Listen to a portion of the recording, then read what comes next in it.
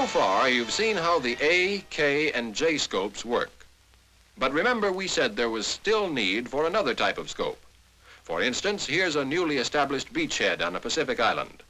Because of its advanced position, enemy bombers can attack the island from any point on the compass. Radar coverage is being handled by this SCR 545. Here it is, searching through a full 360 degrees. And there's a target. See it there on the search scope at the right. To find the target's range, you have to stop the antenna and bring it back onto the target. Then crank the pip into the notch on the range scope. To get the azimuth, the pip must be split and balanced on the azimuth scope. Only after you've made these adjustments can you report the range and azimuth of the target. But while you're doing all this with every target you pick up, what about planes in other sectors? As long as the set is looking in one direction, it's blind to everything else around it. So you can see that there was need for a new type of scope, a more versatile one.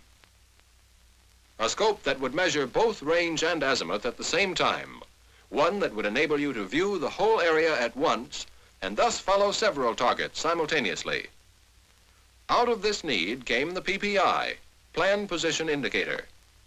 With this scope, no matter how many planes there are in the sky around you, or from what direction they approach, your beam is continually searching and will pick up each one of them.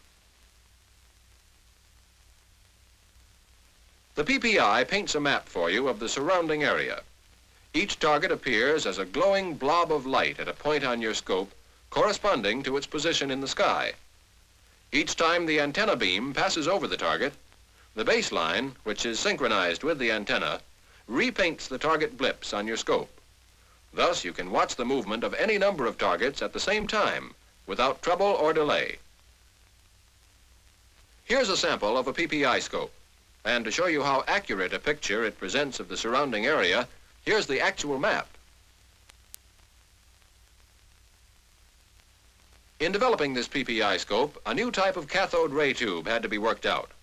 In order to project both range and azimuth at the same time, the deflecting plates inside the tube were replaced by a pair of coils around the neck of the tube on the outside. This is the other type of tube we mentioned earlier, the electromagnetic cathode ray tube. Let's look at the tube and coils from the front. When current is sent through the coils, it sets up a magnetic field between them. That deflects the electron beam away from center. As more current flows through the coils, the magnetic field between them gets stronger, and the farther off center the beam is deflected. As the current decreases, the electron beam returns to its normal center position.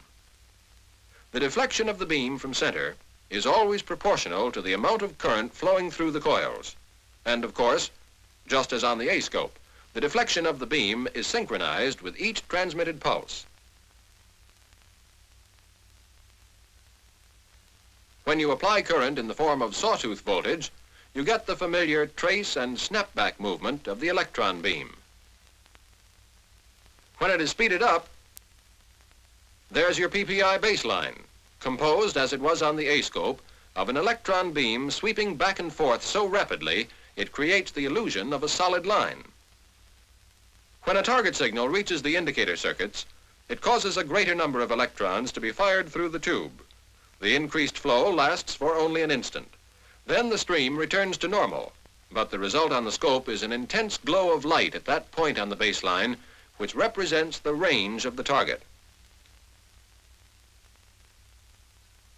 Since each time the antenna is pointing at the target, there are several thousand pulses sent out and several thousand echoes return, the increase in electron flow at that point happens so fast that it forms a steady glow of light on the baseline at the range of the target.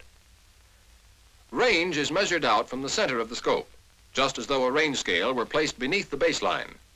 That blob of light in the center is the same as the main bang on an A scope. The second blip is the target signal, and range is the distance between them. By the way, the process that makes the signals appear as blobs of light instead of pips is called intensity modulation. Okay, you know how the target signal is formed and how to measure range on this PPI. But how about azimuth? Well, those coils that cause the electron beam to sweep back and forth to form the baseline are designed to rotate freely around the neck of the tube. Since it was the current flowing through the coils that produced the baseline, when the coils rotate, the baseline sweeps around the scope. The rotation of the coils, and hence the sweep of the baseline, is synchronized with the antenna, so that the baseline is always pointing in the same direction as the antenna. So, by calibrating the edge of the scope, you can read the azimuth of the target at a glance. For instance, if a target shows up here, it's no trick at all to report its azimuth as 40 degrees. Notice, too, that since the glow of the target signal persists for some time after the baseline has painted it, you can make very accurate reports. For ease in operation, some sets have range markers as an integral part of the scope presentation, like this PPI on the AN-NPG-1. Some sets, like this AN-CPS-1, a microwave early warning radar, employ both range and azimuth markers on the PPI presentation, like this. If you want to examine a particular sector closer, it's possible to expand the picture by moving the sweep off-center in any direction. Now, one quadrant is blown up to fill the whole scope. This presentation is called the EPI, or Expanded Position Indicator.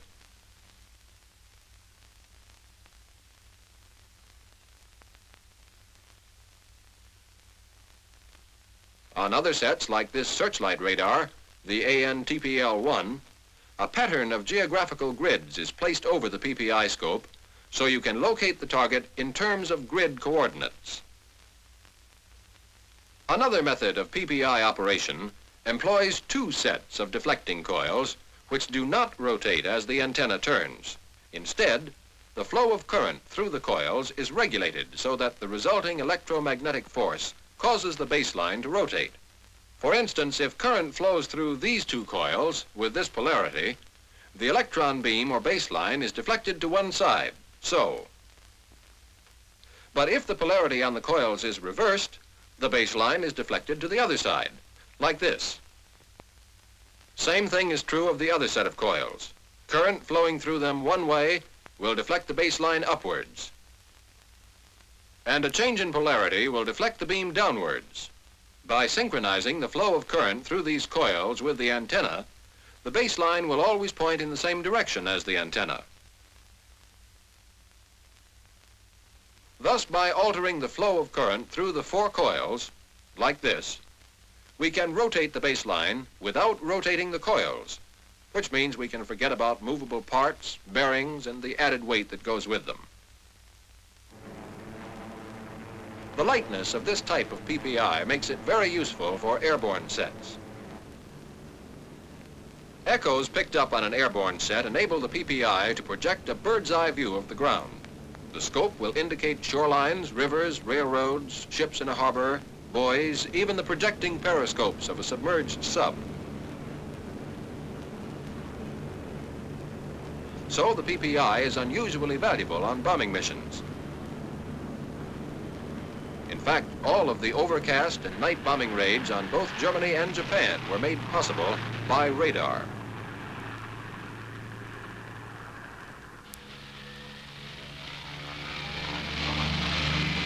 But what about the night fighters that protect the bombers, or that go out to clear the sky of enemy bombers or night raiders?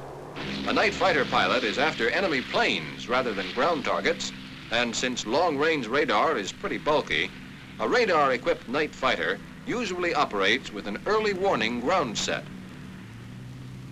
This MEW usually operates as a GCI set, ground control interception, and often uses this AN-CPS-4, known as Beaver Tail or Big Abner, to supply accurate height data. When a new target is picked up, challenged, and doesn't identify itself as friendly, the ground station vectors the night fighter to it. The controller watches the blip of the night fighter, guides him toward the target signal by radio. When the controller sees that the night fighter is close enough to the enemy plane so that its own shorter range, highly accurate radar can take over, he tips off the pilot.